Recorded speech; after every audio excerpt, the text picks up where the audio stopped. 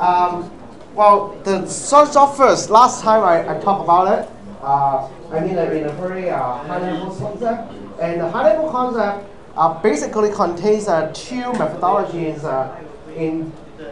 not implementation, but simulation, okay, simulating in your mind. So there are two basic classes. One is preemptive, one is non-preemptive, okay? So from your real life example, okay, whether it is a preemptive or not, okay, it's based on the needs. Okay, based on your needs, say that this is about your assignment scheduling. Of course, non-preemptive may not work. Okay, if suddenly people think, but some professors give you an assignment and suddenly ask you to finish it within 3 days. Okay, then you need to preemptive. And the interesting part about a source of first is, if it is going to be a non-preemptive version, non-preemptive is already a lot better than FIFO. Okay, so this, I hope that you didn't print it out. Okay, it is all animations. Usually, if I want to embed information on animations, I will call it a theme based. Okay, I mean one is a theme, okay, and another just a very small change. So if you print out, sorry, okay, you're wasting your time and your money. Okay, so if it is soft first, then we will have a kind of FIFO implementation, but only when we have one task. Okay, so in this time, take a look at where's my laser? Okay, so take a look at the arrival time. And arrival time 0, we only have one task. So that means there is no difference from our FIFO. Okay, then what happens if I go on? If I go on means that the times goes on when time equal to 2, P2 arrive, time equal to 4, P3 arrive, so on and so forth. It won't stop the scheduler. Or I should do it another way around. As process creation, if you with me, okay, so far, a process creation is actually a kind of interrupt. Okay, it's a kind of interrupt because you ask this kernel to serve you to create a process. Okay, basically that interrupt, whether that interrupt will trigger the scheduler or not. Here the example is such an interrupt won't trigger the scheduler. And if that's the case, the scheduling will become something like this. I will wait for P1 to finish, and very much like FIFO, you cannot interrupt it. And I know that people already go to package shop to do experiment, okay? And you should understand that no one can interrupt people being served, right? Yeah, I mean usually, okay? Usually the case is that CPU A interrupts CPU B, okay? It's not a customer A interrupt customer B, okay? So usually it's like that, but I assume that it is not being interrupted. Then we will try to pick another guy to run only when the first guy finished executing. So the remaining guys, 2, 3, 4, we will choose to have the CPU requirement the smallest guy. Okay, so say this guy, 1. So after it's finished, we will pick the next victim, okay? Put it in the CPU and run. But who is the best guy? Here we will have 2 process with the same requirements, so I just do a lousy job. Okay, if you are having the same CPU requirement, I will treat you as a FIFO. So P2 is arrived earlier than P4, so I will pick P2, and so on and so forth. Then we will have a complete schedule like this. Okay, so it is not something interesting or something real. Remember, this CPU requirement is not true. Okay, you cannot predict. Basically, you cannot predict. So that's why I said that after this lecture, don't use such software over your assignment scheduler. It's not true. Okay, your estimation usually is wrong. Even the estimation is told by the tutor may also be wrong because they didn't measure the CPU speed. Okay, this is your brain speed here. They didn't measure that. Some people is faster, some people is slower. Okay, or some people is good at something, some people good at another thing. Okay, so for me, I'm good at playing, so then this is another job. Okay, so we will have a waiting time and turnaround time calculation like this. I hope that you won't find any problem in getting this result. And remember that because it's non-preemptive, so the calculation is very easy and straightforward, because when you arrive at the system, you have to wait until you're being served, and that's all. So the waiting time is the time between you arrive at the system and the time you start being served. And while you're being served, no one can interrupt you. Now, what's next is the preemptive version. Okay, so the preemptive version is something close to the real case, because I already said that a creation of a process is basically a type of interrupt. Okay, you interrupt the kernel. You tell the kernel that, hey, serve me, give me a new process. And whether this process will be scheduled first or not being scheduled first is totally obeying the rule hard code code and not hard code. Code in the scheduler. The scheduler say that, okay, you arrive at the queue, and since the queue has changed, we will do the scheduling again. Okay, so the event is the queue has changed. Okay, now we will base on this event. Okay, and I still have the same arrival pattern. The first guy comes in, a P1 with a CPU requirement 7, but I add just one more column, okay, because while it is being scheduled on the CPU, it is there is a remaining CPU requirement, it will drop. But suddenly, what happens if I have a new process created? Okay, so let's start the story. So time 0, only P1 there. So while P1 is executing, you will expect that it will only have chance to stay in the CPU up to time equal to 2. Okay? So when time is equal to 2, now problems come. What is the problem? I said that when the process queue has changed, now we have one more member. Why not we try to reschedule everything? Okay? So while the rescheduling is happening, because the implementation is shortest job first. Oh, so who is the shortest? Let's see. At time equal to 2, P1, suppose we obey the initial CPU requirement, so the remaining time is 5. And the latest one is just 4. So why not we choose 4? Okay, so remember the event is the queue change. Okay, so when this event happened, I reschedule, and so happened that I find P2. So I put P2 on the CPU. And now, the waiting time calculations become complicated. So what is the meaning of waiting time? Think about it. When you will have this type of interrupt. Usually this type of interrupt is happening in your home. Okay? While you are not being served, but you are serving your game. Okay? You are playing games.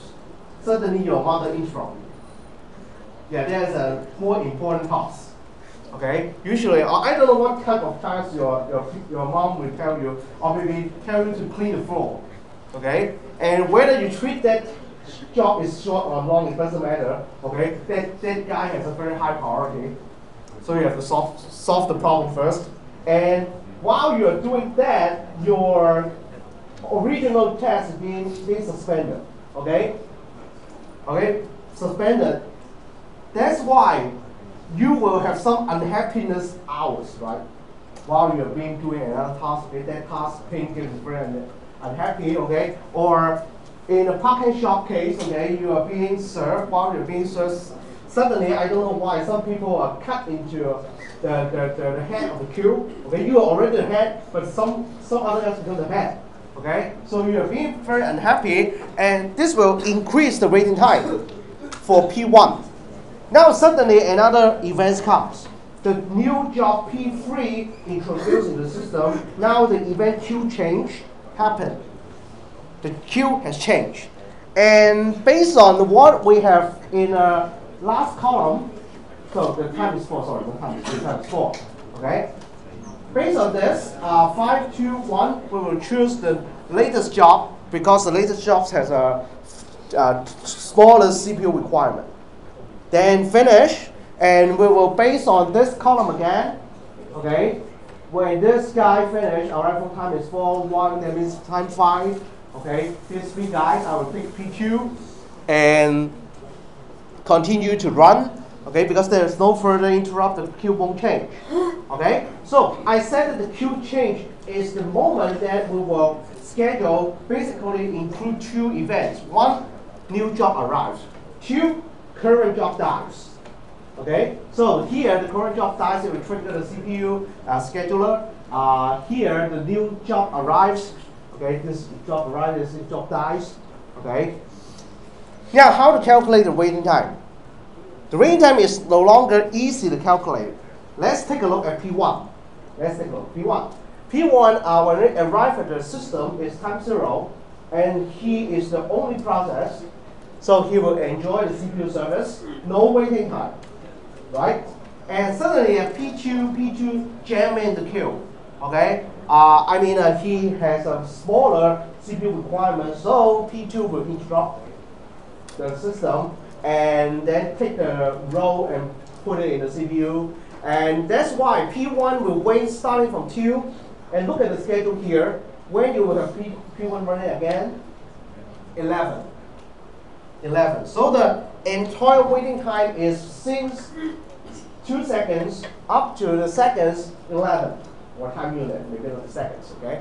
So then the waiting time becomes 9. Okay. So very very different from the previous case. Previous case, the non-preemptive scheduling, P1 has 0 waiting time and very fast turnaround time. Okay, the turnaround time is the time you submit to the system until you leave the system. So the leave the system is time 7. So the turnaround time is 7. So for P1, both figures grow. Okay, but for other guys, they better. So why not we do a very, not fair. Okay? Basically, averaging out something may not be fair, but I will do the averaging. Okay, let's take a look. What is the average? The average for this column is non-preemptive. This is a preemptive scheduling for short first. You will find that the average for preemptive version is better, right?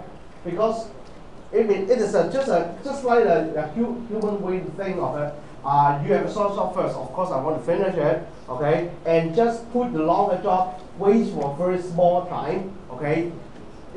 Although it's just some hertz, but the hertz is very small, okay? So the average of the waiting time as well as the turnaround time is better. Of course, we can think of some schedule that reverse the story, but for most of the time, okay, we will have a better case, except the number of context switching. Okay? So it depends on whether you want to minimize, okay, minimize some task turnaround time or some task unhappiness, or you want to minimize the context switching. Now, context switching, I don't think you will experience any problem because so happen that all the jobs that you have run from year 1 until now, most of them are CPU intensive. Very few of them are I/O intensive. Okay, so what are I/O intensive? These few days I always run I/O intensive jobs. I use this machine, need to convert the movie that I take and upload it to YouTube. Okay, then all of them are I/O intensive. Although subtasks, okay, is encoded, but encoding itself is already CPU intensive as well as I/O. Okay, upload to YouTube also I/O. Okay, so then the context switching may hurt. Okay, what is hurt? Because you have something on the cache, but you are forced to leave the cache and you will incur times. Okay? Now here is any question first? There shouldn't be any big problem because it's just like human way to schedule tasks. Now round robin. Round robin is the most important thing. Okay, why? Because this is always implemented in every scheduler. Okay, no matter if it's Windows, Linux, Mac, or even an old type of a CPU. Okay, they have all operating system implemented round robin. And the round robin case is that it has some new control. Okay, so what is control? Control is called quantum. Okay, so this is not something related to quantum mechanics. Okay, just I don't know why computer science people love to call it quantum. Okay, and what is quantum? Quantum is a time limit. Time limit that for a particular process can run on a CPU. Okay, say you just created, I give you 10 milliseconds. Okay, then the quantum is called 10 milliseconds. Okay, and after that 10 milliseconds, you need to leave the CPU. Okay, and when we will take another 10 milliseconds, okay, later I will talk about it.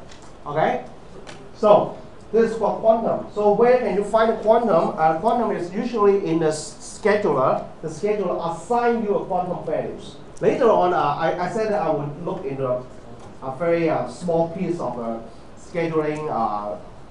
Scheduling, how can I say? The scheduling features. So okay. Scheduling features in Vista. Okay, you will see how Vista give quantum to different IOs bounds processes. Okay, so here you will have a use up case. Okay, and when you use up, you will need to wait until this event happens. All processes in the system has use up quantum. Okay, so this is fair, right? Maybe there is some processes doesn't use up this quantum, so I shouldn't recharge my quantum immediately. Okay, because I want to have every process get a fair share of time to access the CPU. So you access it, okay, you finish, okay, clearing the quantum, you finish, and clearing the quantum, and now say this guy have some quantum left, okay, so I left him to have the quantum to, consume all remaining quantum, then all people here consume all quantums, all are zeros, then I will recharge, okay? So the recharge of the quantum, okay, usually is fair, okay, is fair. Fair means that, initially you got 10 milliseconds, after the recharge you will get another 10 milliseconds. It seldom has a case that you will suddenly gain 100 milliseconds, okay? So this is the recharge, and my scenario here, this simulations of round robin, is having a quantum 2 unit time, okay? So I make it 2 units because I want to show more quantum switching, okay? And the queue is sorted by its arrival time, okay? So basically you can sort the queue or in whatever way you want, but just take a look here. This is the first example. That we will sort it at an ascending time of the arrival time. Okay, and it just so happened that there's what is the name? Double linguist. Something I lost the vocabulary. Okay, the double linguist. Okay, and since there is only one guy arrived at the system at this time, okay, time 0.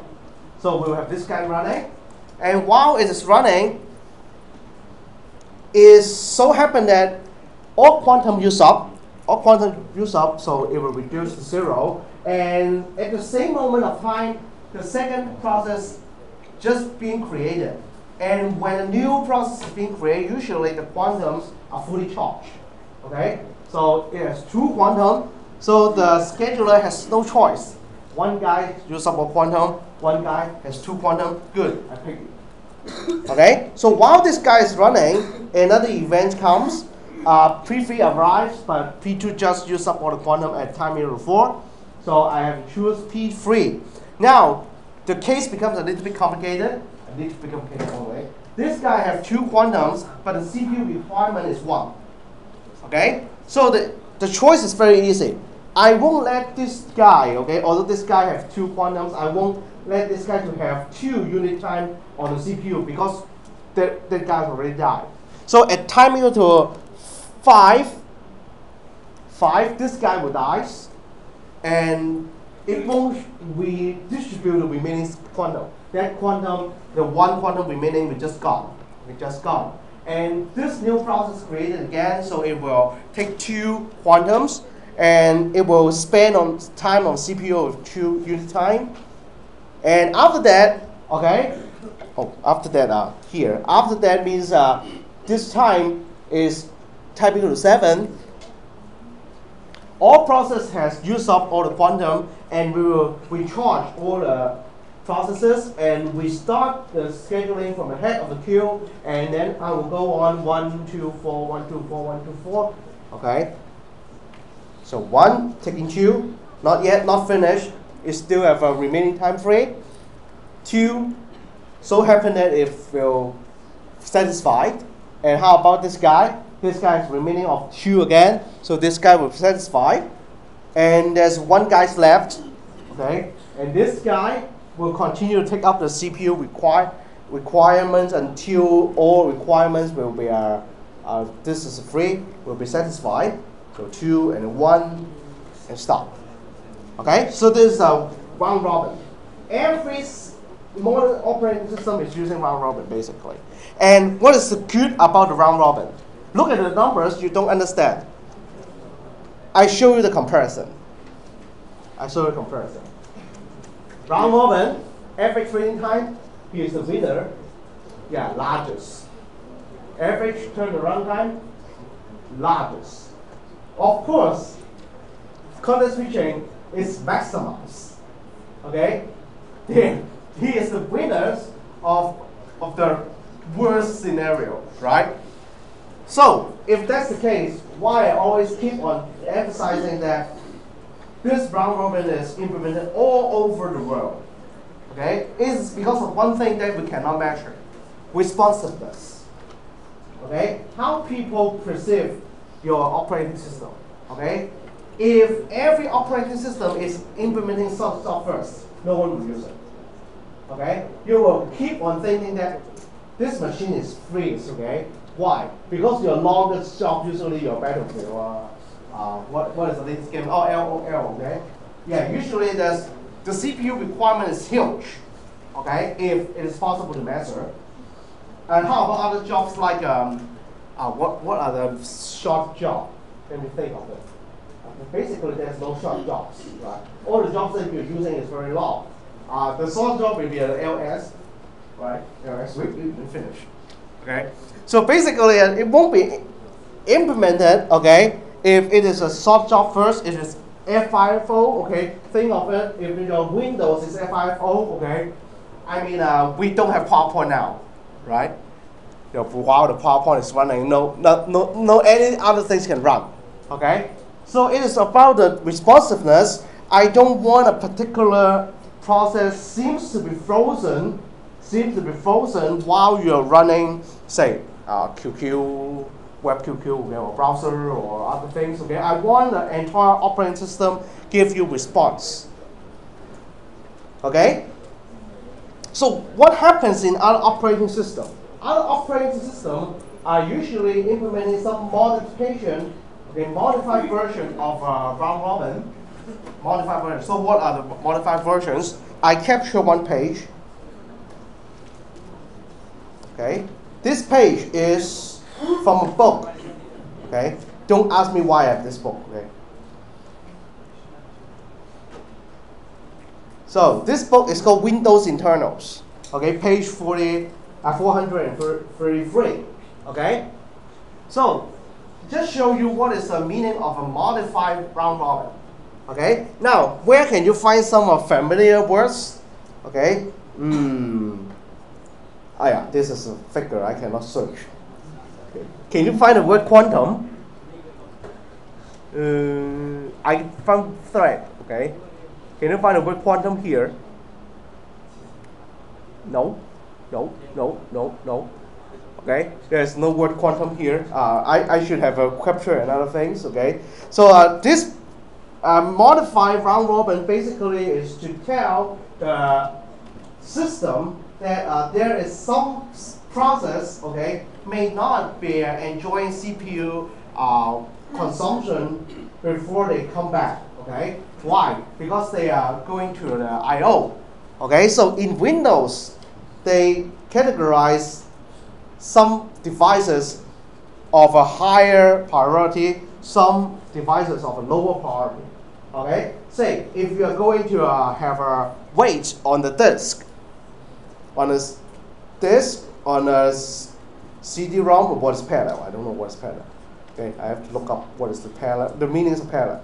Videos, okay, then the priorities were very high. Okay, later on when we read the passage, okay, you understand what it means. Others are slower. Say your process is waiting for a sound card. Okay, I don't know why sound card is something. Okay, then you will have another priority class. Okay, so basically the boost is a modification of the round robin. Basically, if you finish waiting, Windows designed to give you a bigger quantum. Okay? So can you find it? Let me find the keywords up.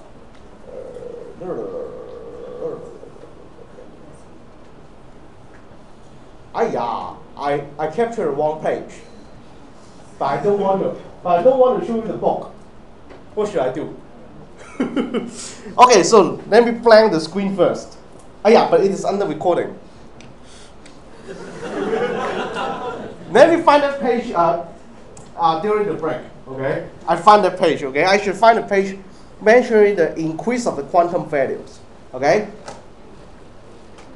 So later during the break I'll show you. Okay, I don't want to show you. I don't want it to be record. Okay, so it is modified. Basically, the modification is usually try to give you a nicer response. Okay, just like what I described in that page capture. Basically, in Windows Vista, we have different boosting of the quantum value based on say it is for sound card. Okay, sound card. After you finish the sound card, okay, it gives you a response and play the sound. Okay, maybe you want to hear sound more frequent. Okay, then I will give you a longer quantum so that you can have a faster response. Okay. So basically, it's about interactiveness, or there is a joke. Okay, I heard from the internet. Okay, an internet joke. So what is the joke? The joke is about this is the modification of the joke. The original joke I have heard of is: do you know why when a browser is loading? I mean, currently there's a mistake. Okay, back in sometimes maybe i6. Okay. When you load a page, you will find that the little icon will turn, right? If you don't remember it, okay, don't worry, yeah. Google always save us, okay. Let me find this. Netscape. No. Loading GIF. I don't know loading GIF. Okay. Loading GIF. This one. Let me see, this is not a GIF. Yeah, this one. Yeah, if it is IE will be turning, right? From an IE icon, become the Earth, and then become the IE icon. No one's seen this? Okay, you guys are not old enough. IE loading GIF. I know you know what is this, okay? Wow, whoa. IE loading. Where? What? Where is it? No? Did I spell anything wrong? Okay, Internet Explorer. Internet Explorer. Exploit, okay. Yeah, what happened to me? Explorer. Wait. Loading. Or loading slow. Okay, loading forever. Problem. No? No? What? Right. Loading GIF. What?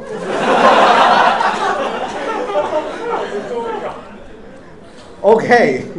So it seems that many people hate this, okay?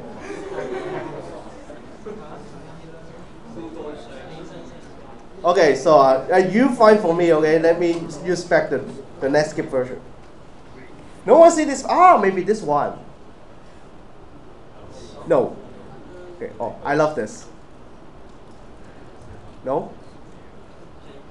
No? Okay. Okay, this one. Okay, so there is a joke about this.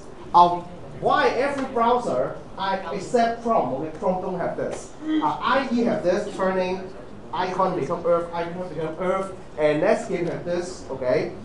Basically, they are afraid that User don't know that they have load something.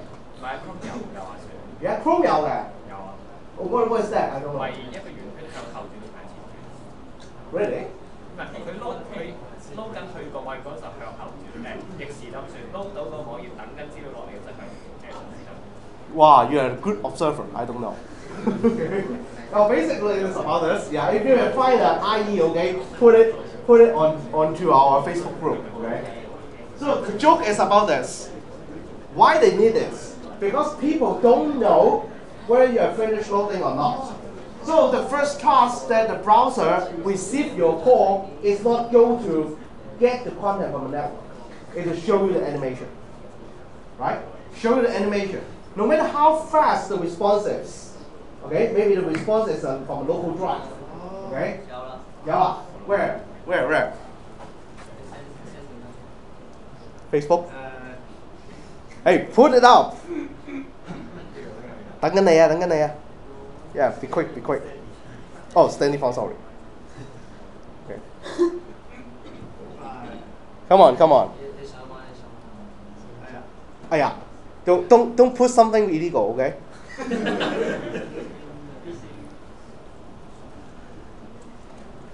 Oh.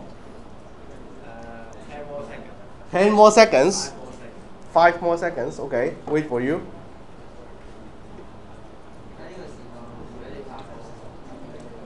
Oh, yours. Oh, come on. Okay. Eh? Oh, this one. Yeah, this one. Okay. How many people seen this? Don't tell me you didn't see this before. You didn't see this? Oh, you didn't. In primary school, you don't need to use computer. Yeah? What? No one seen this before? Huh? Are you on the same planet? Okay. Don't worry much, okay? Nowadays we have this missing. IE6 should have this, okay? When IE is loading, this animation turns. But nowadays we don't need it, okay? Basically nowadays the response change into say let me go to something that cannot be reached. Okay, maybe go to my machines. Then you cannot reach that. Okay? Then it become let me put it out. Okay, then it becomes something loading here. Yeah, that guy loading. But back into what is the time? It should be IE6. IE6 should be 2004, 2003 something. Okay. So back 10 years before, we have a bigger icon. Okay, loading. Okay, now it becomes a small icon loading there. Okay. So basically, that icon, there is a joke about it. People implement it, and when you implement it, the first thing is not go to network to search for the results. It's to show this. So that people have a sense that, it is being low. Okay? Now think of it. The joke continues. The joke continues saying that, what happened if I forgot to show the animation? User will typically low. Think of it. Think of it now. Think of it, the world is like this. Okay? You click on Facebook. Okay? That icon, that spinning icon will show up. Okay? And immediately show you the content of Facebook. Most of the people will think that, is there something wrong there, or just a load from my browser cache? Okay, maybe I cache below. Okay, good? Yeah, because that link is wrong. Yeah, that link is wrong. I mean, it is hiding behind the firewall. Okay, so yeah. So that is a joke about it. So the round robin basically is to try to enhance the responsiveness. Okay, to show you something first. Okay, and then you start loading other things, running other things, but share the time with other processes in the system. Okay? So that's why starting from when I talk about fog. Okay, when I talk about fog, I keep on saying that I don't know how the parent or the child process, okay, which will go to run first. I don't know. Basically, I don't know because most of the scheduler implementing round robin. Most of them are in round robin. That's why I say I don't know. I don't know. Because you are in that round robin queue. I don't know which position the new process is being injected, or which position the current CPU is serving. We don't know. Okay? I mean this queue. This queue. Basically, we don't know how long it is, at which position the new process will be injected, or this CPU is serving. We never know because we cannot see this because the queue is hiding inside the kernel. Okay? So that's why I always say that it's random and it is trying to enhance the fairness to all processes. Okay? And yeah, I usually have a class discussion over this, okay, but since I showed a visitor, okay, already we can finish this discussion part. This discussion part basically is, yeah, you know, round robins only take care of the CPU resource. Okay, you spend 2 minutes, 2 milliseconds, I spend 2 milliseconds. Now how about when I leave the CPU queue, go to ask for the service from the sound card, ask for the service from another guy. So what should round robin to uphold fairness while you are not in the CPU queue, right? And Vista give you a solution. The solution is if you leave, and when you come back, basically we have a record why you leave, okay? Or maybe you leave, you call sleep system call, then you don't deserve any bonus, okay? But if you leave because you look for something from the disk, and when you come back, we join to the queue and carrying this data. Yeah, usually there's require some process, okay, after you receive this data. Why not we give you a priority boost? I give you more quantum, right? There's some discussion point, and every operating system has different issues and different ways to tackle it.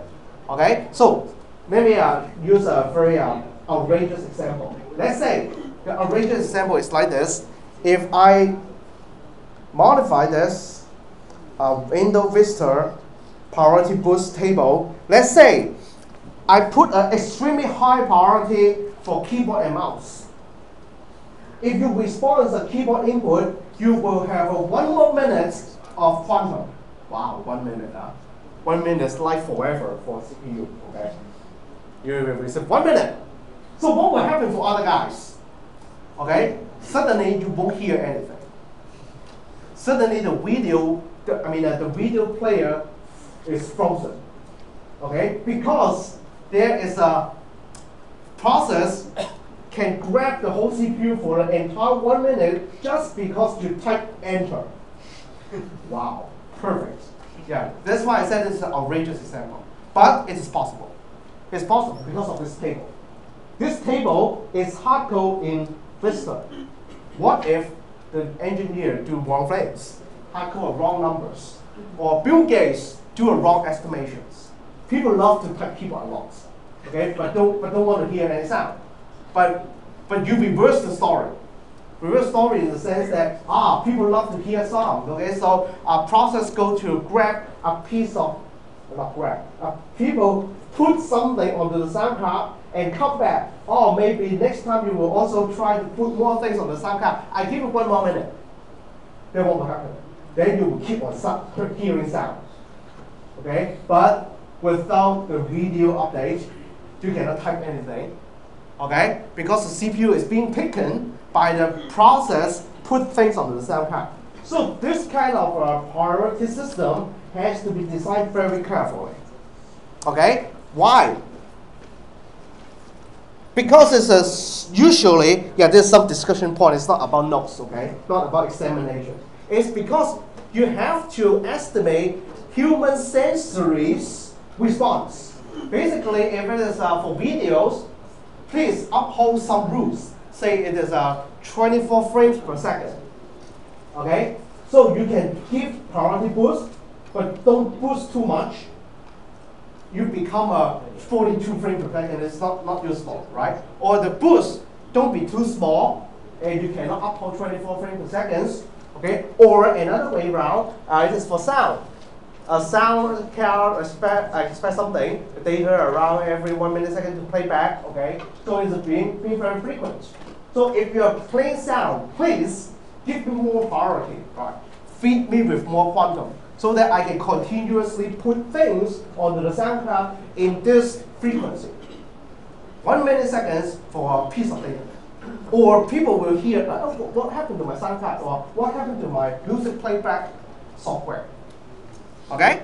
So this is some discussion point that you may found not apparent, okay? Or you cannot find a textbook because it's about a design of the system. Okay? So why don't we have a break? To time for a break. Why? Because it so happened that we will jump to the priority scheduling algorithm. Okay? So let me stop.